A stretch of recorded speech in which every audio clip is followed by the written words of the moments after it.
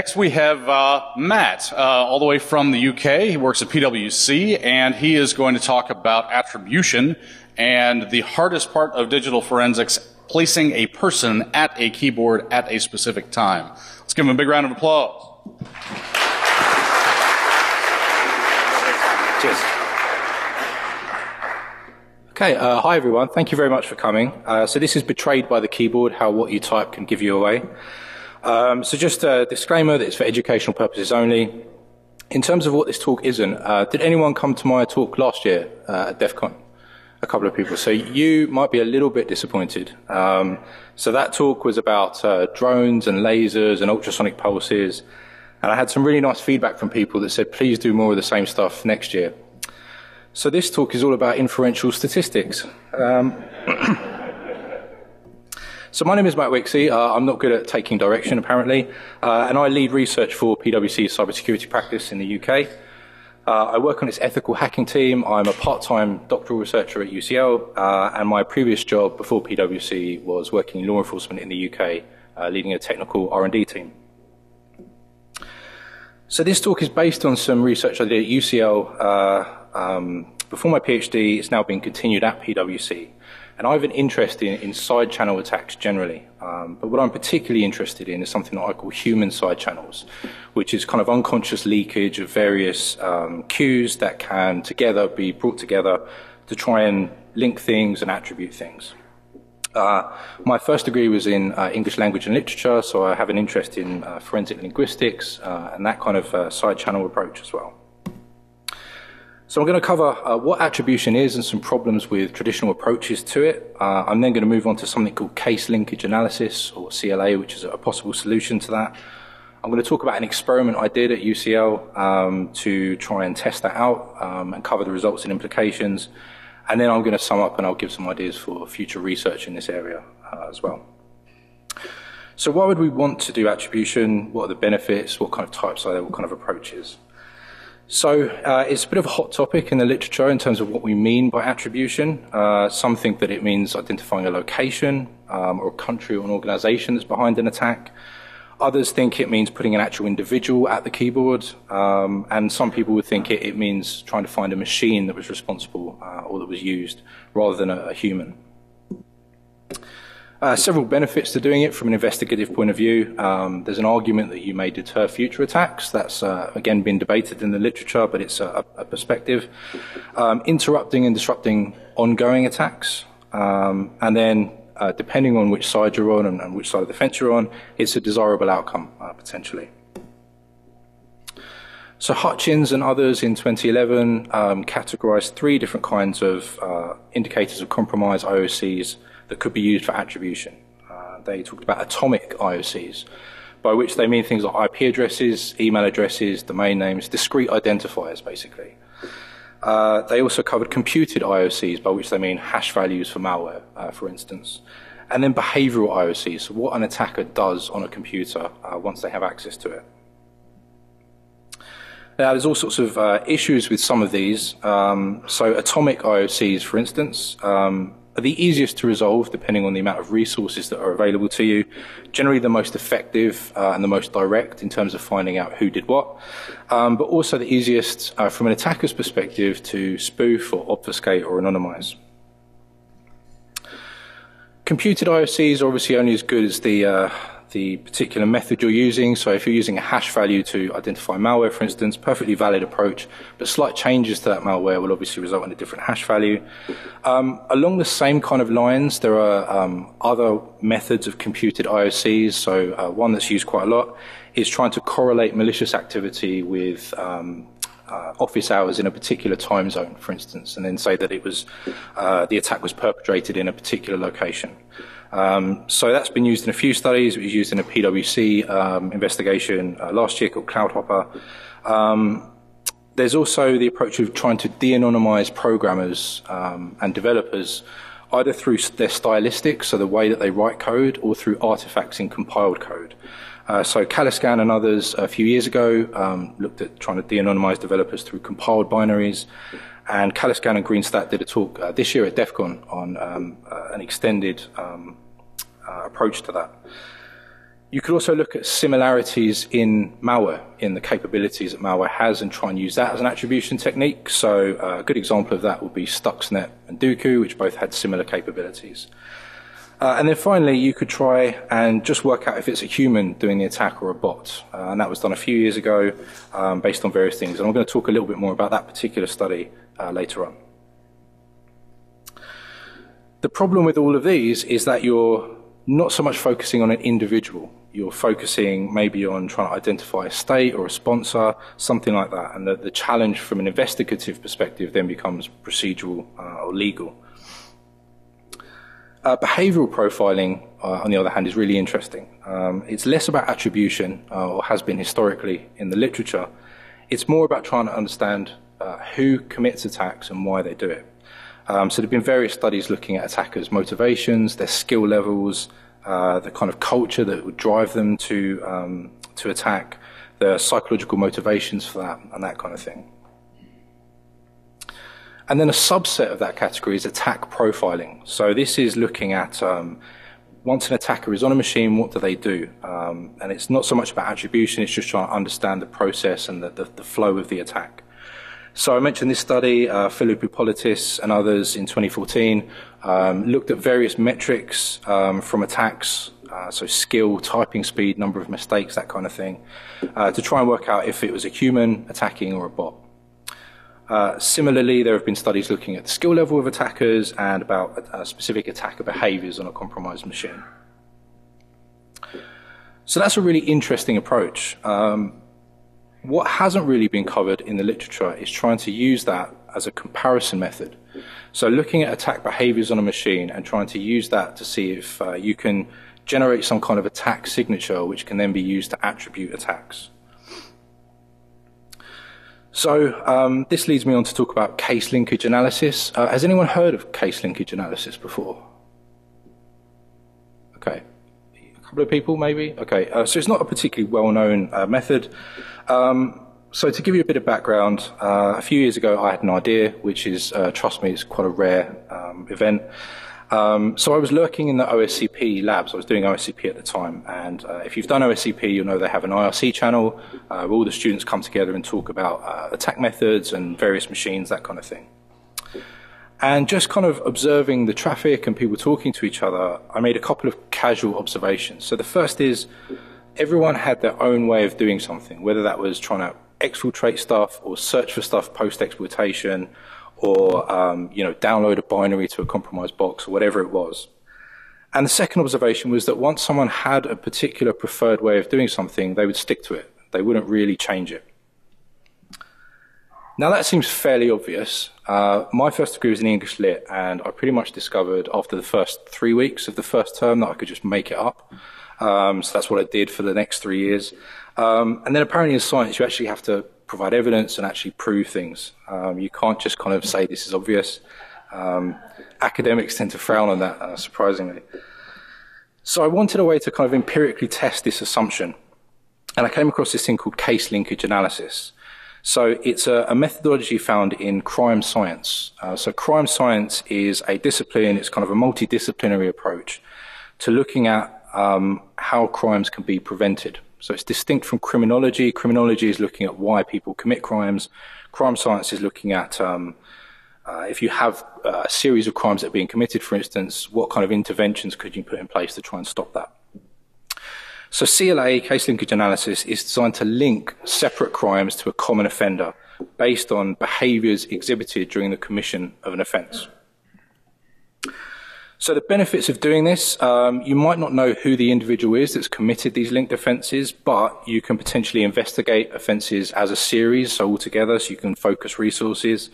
It can be used evidentially. And there's also this speculation that the minority of offenders commit the majority of crimes. Now that's, in terms of crime generally, that's debatable, but potentially with more specialist crimes, it's more accurate. So if you want to try and link two separate crimes to a common offender, regardless of if you know who that offender is, the best way to do that is through physical evidence, DNA, fingerprints, that kind of thing. The problem with that approach is that that evidence just might not be there, or depending on the crime type, it might not apply. So with network intrusion attacks, with cyber attacks, for instance, you're not going to have physical evidence in most cases. You might have kind of forensic artifacts, but they're not going to be unique in the same way that DNA and fingerprints are. They may not take you back to a specific individual either. So as an alternative, what you can do is use behavioral evidence. So very specific, very granular things that an offender does during the commission of a crime. Either in order to perpetrate the offence or to prepare for the offence, or something that they do that's coincidental to the offence. So the basic methodology is you classify those behaviours into certain behavioural domains, and you create pairs of crimes, and you compare those two crimes together in terms of the behaviours that were exhibited. And then you try and determine a statistical degree of similarity between them. So it's not offender profiling. That's a fairly common misconception. So offender profiling seeks to make an inference about someone based on the assumption that what they do in the commission of a crime is going to be the same as what they do in everyday life. So if you were looking at a particular crime, you could say that, based on those, I infer that the perpetrator is a balding but very charismatic researcher from the UK. No one specific in mind. Case linkage analysis, on the other hand, is trying to make a statistical inference about the similarity of two or more crimes based on behaviours exhibited during both of them. So in this case, you might look at crime A, you know who's committed that, and you see it's got various features in common with crime B, therefore crime A and crime B may have been committed by the same person. So CLA has two main assumptions at the root of it that come out of personality psychology. So there's behavioural consistency, the assumption that someone who's committing crimes is going to continue to commit crimes in the same way across a series of times, across time. And then there's behavioural distinctiveness. So the way an offender commits a particular crime is going to be distinguishable from the way that other people commit crime. And both of these have to be present, otherwise CLA doesn't really work. I'll talk about this a bit later, but certain crimes are more suited to CLA analysis than others. So if you look at something like homicide, for instance, a very common characteristic of that is dumping a body in a remote location. So that's consistent for many offenders, but it's not distinctive enough to be able to use that as grounds for CLA.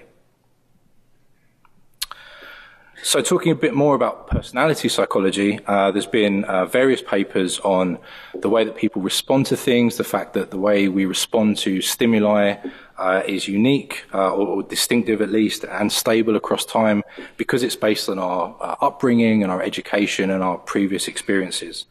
So Michelle and Shoda talk about something called CAPS, the Cognitive Affective Personality System, which basically says that every individual has their own system of reacting to things, of expectations and strategies, which is consistent yet distinctive. And these assumptions are made in other fields, other similar fields around this kind of concept of human side channels. So if you look at something like forensic linguistics, for instance, which is based on the assumption that people have a stable yet distinctive writing style and a way of formulating sentences, a kind of predictable average sentence length, syllable count, structuring of paragraphs, that kind of thing. And it applies to some biometric methods or kind of pseudo-biometric methods as well. So you may have heard of some researchers proposing that typing speed or typing style be used as an additional authentication mechanism. So as well as a password, you also have the speed at which someone types in addition to that. So does it actually work? Well, the consensus in the literature is yes, in most cases. So it's been applied to a wide number of crime types, to burglary, arson, homicide, motor vehicle crime, and various others as well. So the methodology, if you want to apply CLA to something, what do you do? So you separate behaviours into particular domains. You calculate a similarity coefficient, which is a kind of coarse measure of the similarity between the two crimes you're looking at. You input that into a logistic regression model, and then you determine the optimal combination of domains. So all the domains you're looking at, which are the best ones for predictive accuracy.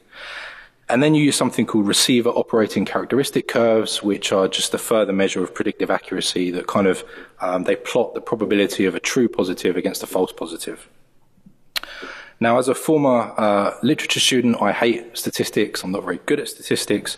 So I'm going to try and explain this, firstly, the way I wish it had been explained to me when I first started looking at this, but also for people who have no stats experience at all, I will try and kind of walk you through. So, say we have two burglaries, burglary A and burglary B, and we want to find out if the same offender did both, or we want to find out the probability that, that one offender did both. So the first thing we do is define something called a dichotomous independent variable. That basically means it's just a yes-no question, and it's the question that we're trying to answer. So in this case, it would be, are these two burglaries linked? And what we want to find out is, of those behavioural domains we have, which of them contribute more to linkage or not being linked.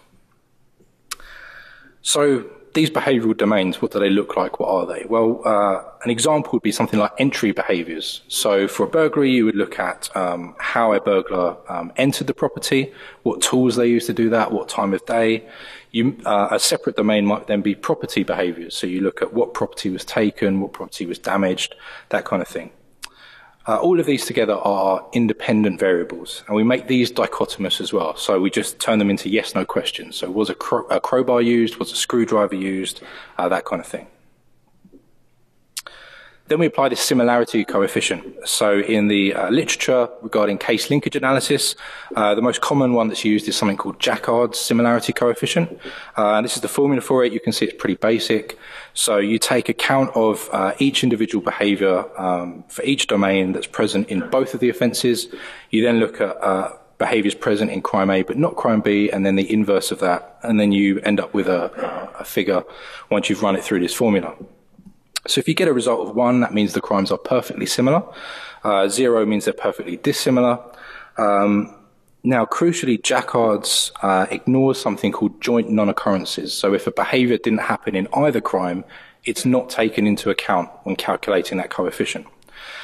Now, that's a concern when you're looking at real-world crimes, so like burglary or where there's been some kind of interaction with a victim, because victims don't always accurately report what's happened and the police don't always accurately record what's happened. It's less of a concern in this case, as you'll see, because we're going to basically record everything. So you put each of those coefficients into a direct logistic regression model. So logistic regression is a way to perform a kind of predictive analysis. So you want to find out to what extent a particular variable contributes to an outcome. So you'd want to look at if there's a similarity in the entry behaviours, to what extent does that predict whether or not those two burglaries are linked. And logistic regression gives us all sorts of information. It tells us whether a particular variable is positively correlated with the outcome, so whether it has actually contributed to it, or whether it's negatively correlated, so whether it's actually produced the opposite result. And it gives us a p-value. So in scientific experiments, p-value is very important. It basically tells you that the probability of seeing a particular result if the null hypothesis is true. So a null hypothesis is the assumption that the two things you're looking at are not in any way related. So the lower the p-value, the better. So you would run these for each behavioural domain. You'd then run something called forward stepwise logistic regression. This is where you're trying to work out the optimal combination of behavioural domains. So you'd start with one, you add another domain at each step, you do different combinations. If it contributes to the predictive power, you keep it, otherwise you get rid of it. And then finally, you put those results into ROC curves. So as I mentioned, ROC curves are a graphical representation of the probability of a false positive against the probability of a true positive. And it kind of gives you a more reliable measure than logistic regression of the predictive accuracy. The value is based on something called the area under the curve. And I'll show you an example of what I mean by that in a second. And it also overcomes various kind of statistical issues of using logistic regression in particular contexts, which isn't very interesting. But it basically is a measure of the overall predictive accuracy. So this is an example of a ROC curve. What you're essentially looking at here is the graphical representation of true positive versus false positive. If you have a diagonal line across the graph, that basically means your model is performing no better than chance. The more area that's under the curve, the better predictive accuracy your model has. So a kind of categorization that's been suggested is if you have an AUC value of 0.5 to 0.7, that's pretty low accuracy. 0.7 to 0.9 is good, and then anything above 0.9 is high. So there are some exceptions to the effectiveness of case linkage analysis. So I mentioned homicide earlier. There's also the issue, this isn't obviously going to be 100% guaranteed to work. Some offenders will show more distinctiveness than others. Some offenders will show less stability than others. So certain behaviours as well within a particular offence will be less consistent. So for instance, particularly those which the offender doesn't have any control over. So property stolen during a burglary, for instance, the offender is not going to be able to control that to some extent because they don't know necessarily what's in the property. There's also the issue that an offender's MO is a learned behaviour. So it's going to develop over time as offenders speak to other offenders, as new technologies come out and new practices come out. And crucially, they'll also change their behaviours in response to events. So this is why CLA is more effective for crimes which have less victim interaction.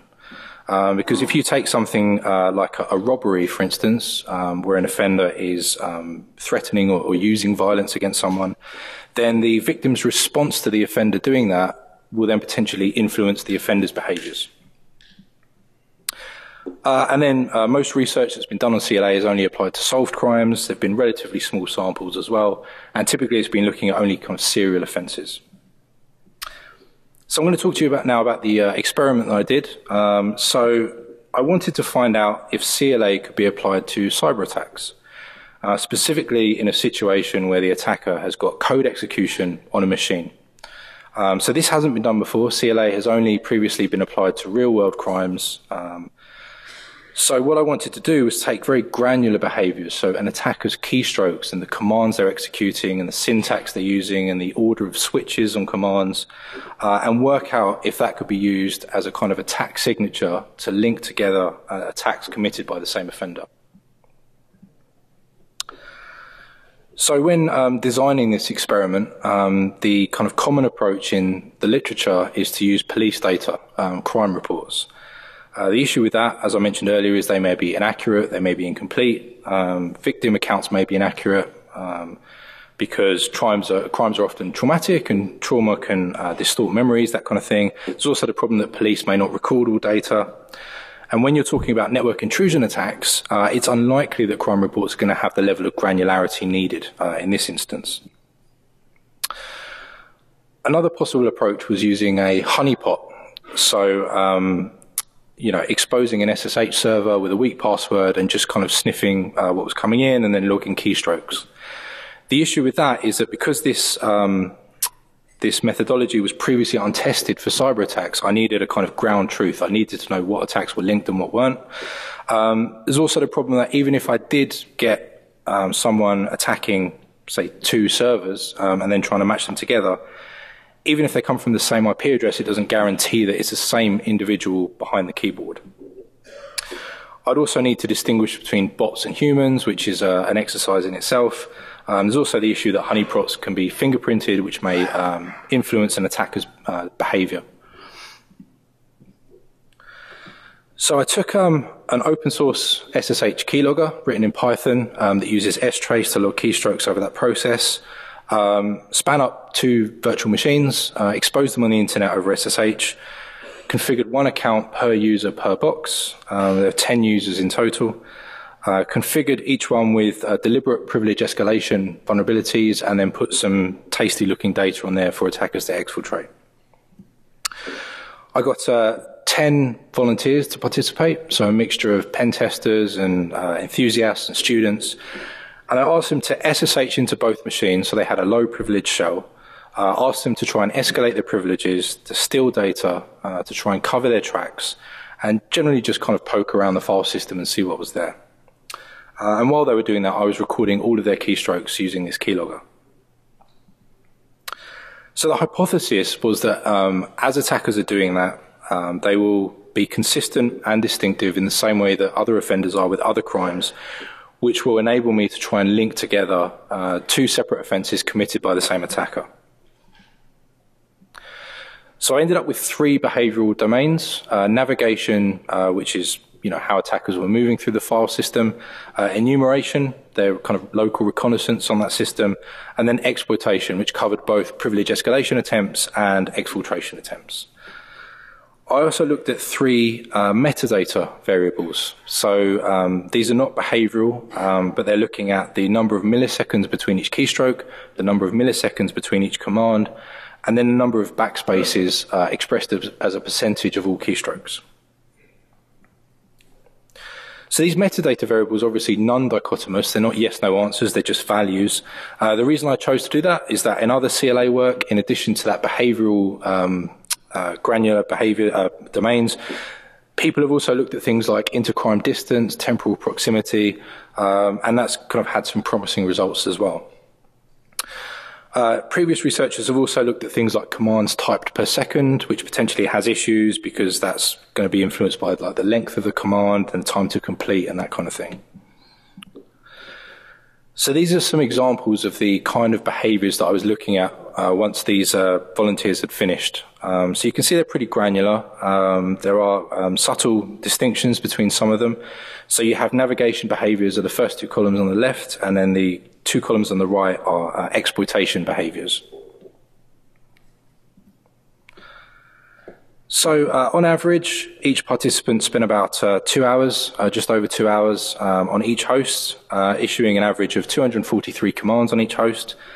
Two of them got root on the first VM and one of them got root on the second. So there were 10 attackers, 2 machines, 100 crime pairs, of which 10 were linked and 90 were unlinked. So what I did was compared each attack against the first VM against each attack on the second VM. Calculated the similarity coefficient automatically using a tool I wrote that gave me a CSV file. So here are the similarity coefficients. So you can see if you look at the first column, which is the mean average, and compare it to the variables, you can see that linked offences have a much higher mean similarity coefficient than unlinked offences, which is promising to start with. For the metadata variables, again looking at that mean column, you can see that linked offences have slightly lower values than unlinked offences, which again is promising because you're looking at things like the similarity between the interval keystrokes and that kind of thing. So I then imported the results of that into a package called SPSS, which I don't like, as you might be able to tell.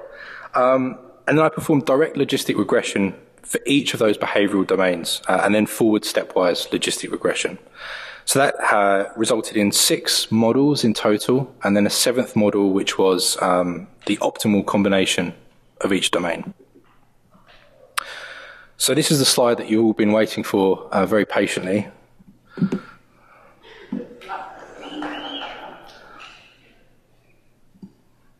So yeah, thank you. Yeah.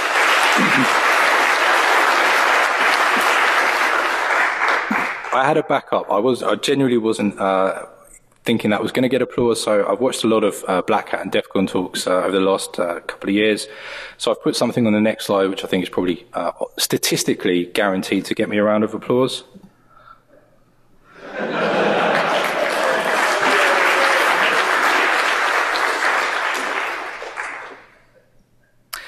Okay, so that big table that I showed you, what does that tell us?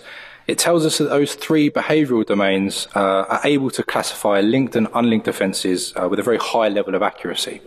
And I'll show you some more of the results a bit later. It's a bit easier to see. The upshot of all of this is that navigation was the most effective predictor, then exploitation, then enumeration, with a really strong positive correlation to that outcome of linked or unlinked. The Metadata variables, much less successful. So keystroke and command intervals, not reliable at all. Backspaces, percentage of backspaces, a very weak negative correlation, but not statistically significant. So that p-value that I mentioned earlier was pretty high for that. So you can't really kind of count that as a result. So I then put these results into ROC curves, and these are the results. So the column to focus on, or the two columns to focus on, are the AUC column and the SIG column. So SIG is the p-value, AUC is the area under the curve. Remember, the closer we are to 1, the greater predictive accuracy this has got. So you can see that the first 3 behavioral domains are very high. Navigation 0.992 is the best, then exploitation 0.964, then enumeration 0.912.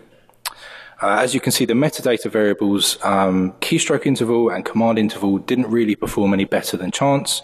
Backspaces were okay, 0.7, so it's a kind of, it's a medium level of accuracy. So 0.992 is great. Now I've put that on there because the cool kids tell me that Jay-Z is a rock fella, which I assume means he's got an interest in inferential statistics and predictive accuracies. So these are the ROC curve results, just to reiterate. So the optimal model, in this particular study at least, if you combine navigation and enumeration, you've got predictive accuracy of 100%. Now I'm suspicious of anything that's 100%, and I'll come on to the kind of caveats of this research and kind of threats to validity towards the end. So what are the implications for this? What does this actually mean? Well, it means that potentially cyber attacks, network intrusion attacks, where an attacker has command execution through an interactive shell, potentially has high levels of consistency and distinctiveness, particularly with navigation and enumeration. A theory that I have around why navigation particularly was so useful is that it's something that we do every day. Okay, so whether we're using our own computers, assuming we're using Linux, which is what this one was, and which I believe most of the participants who took part in this study do, it's just something you do out of habit. Whereas things like enumeration and exploitation, you're only really going to do that when you're actually attacking a host.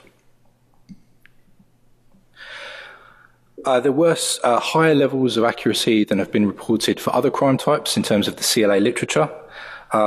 And a possible reason, again, for this would be that the behaviours exhibited in this kind of attack, or this kind of crime, are less subject to influence. So there aren't any victims directly involved necessarily. Offenders may kind of change some of their approach depending on, security mechanisms in place, that kind of thing. But generally, their granular command choice is not really going to differ. It's going to be quite difficult to influence that.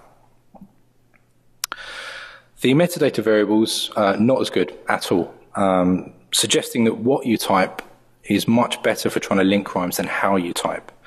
Now, with the intervals, the keystroke intervals and command intervals, network latency may have affected some of the results and skewed them. But the mistakes and typos potentially show some promise, and maybe that's worth a bit of further research. It does need some further exploration. So the implications for investigators are that you can potentially link separate offences to common offenders, regardless of whether or not you know who that offender is, without having to rely on atomic IOCs or computed IOCs. But you do need a lot of information, so you need to get as granular as possible.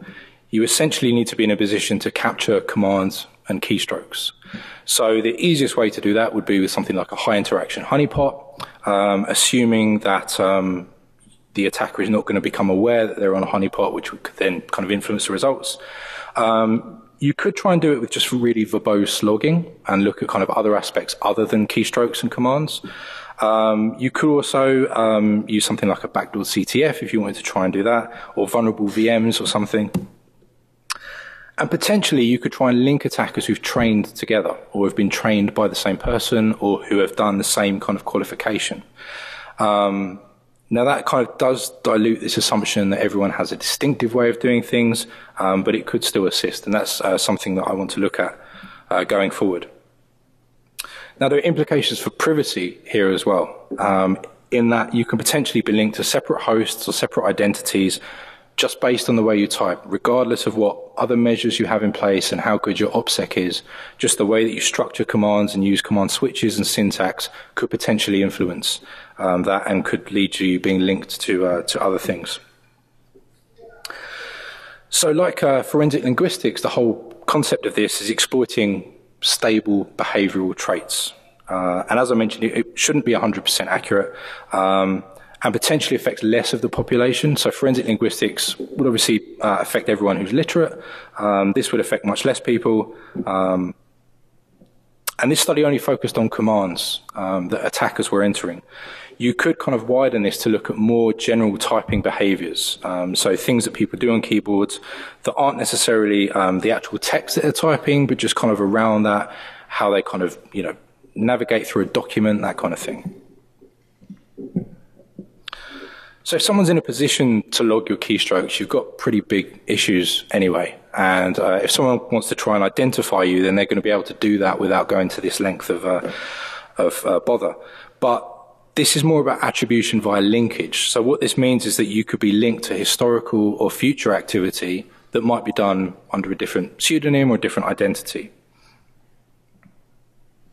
So how could you defeat it? Well, it's pretty similar to trying to defeat forensic linguistics, trying to defeat authorship identification. You really want to try and consciously disguise the way that you're approaching a particular task. Now, with forensic linguistics, there are various solutions that have been proposed, from the very crude, so just putting stuff through Google Translate a number of times, to the very sophisticated, where you're actually kind of swapping out punctuation and you're kind of randomly putting punctuation in different places. And there have been talks about that before and studies on that before. CLA is slightly different, so trying to do this in an automatic way is going to be pretty difficult because you can't necessarily predict the commands that you're going to use in advance. You could try and kind of semi-automate it, I guess. So talking about Google Translate and forensic linguistics, as a quick sidebar, I just wanted to talk about this because I think this is really cool. So this is a bot that my colleague at PwC created called Insightful Robot. And it takes famous quotes from books and films and it runs them through Google Translate 13 times and then tweets the answer at 10 a.m. every day. So it's just kind of an illustration of how badly Google Translate kind of mangles the sense of what you're trying to say. I thought I'd have a go at this as well. So this is a line of text that I put into it, translated it 6 times through various languages, ended up with that, which obviously bears kind of no resemblance to what I was initially saying. So conscious changes, manual changes are probably the best way to do it. So you could do things like randomize the ordering of command switches if you have multiple switches on a particular command. You could try and switch up tools, so you could use wget instead of curl. You could use vi instead of nano, although that might start a war, kind of saying that. So I mentioned earlier threats to validity. So this was a very small sample of people. It was only 10 people because this had never been done before, because of kind of limited time and resources, that kind of thing. So this is very much a proof of concept. There wasn't real world data for the reasons that I explained previously. There's also the fact that the participants were volunteers and they knew they were participating in an academic experiment. They knew they had permission to attack those machines with no fear of reprisal. It was also Linux only and only looked at one scenario, so remote access over SSH to a low privilege shell. And then crucially, there's also the point that I asked those participants to try and escalate privileges and exfiltrate stuff. And in the wild, attackers might not always want or need to escalate their privileges depending on what their objective is. So to sum up then, there's a lot of future research, I think, that could be done in this area.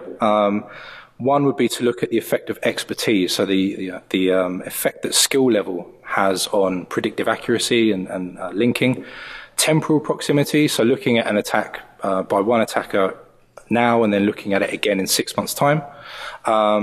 Looking at real-world data, doing further research into those metadata variables. Stochastic analysis to try and predict what an attacker might type next. Looking into more scenario diversity. So in particular, if you came to see my Black Hat talk where I talked about like false personae online and different kind of social media profiles operated by one person, this is a potential approach to trying to attribute different social media profiles to one individual based on the granular behaviours that are displayed during the maintenance of that profile. And then trying to just automate this, because this took a long time to do. SPSS is not my friend, so trying to automate this would be really cool as well. So do get in touch if you want to discuss. It's my Twitter handle and my email address. If you're interested in collaborating or just want to find out more, then let me know. So to sum up, this is a really small study, pretty novel, so it's never been done before. Some promising results, potentially some pretty significant implications for both investigators from an attribution perspective and for privacy. Does need kind of further research and work. So all the references are here in the slide deck that were used in this talk. If you want to have a look at them, there's a white paper available if you want to have a look at that as well. There's my contact details again if you want to get in touch. And that's it from me. Thank you very much.